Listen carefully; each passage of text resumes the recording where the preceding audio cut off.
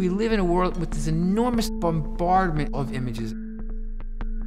I tried to slow everything down. I tried to take this image storm and slow it down through this archaic, primitive medium of charcoal drawings. I make art out of dust. There's a fragility to these highly aggressive images. I'm trying to exploit a medium that hasn't been exploited and elevate drawing so it competes in scale to abstract expressionism, competes in mass to sculpture.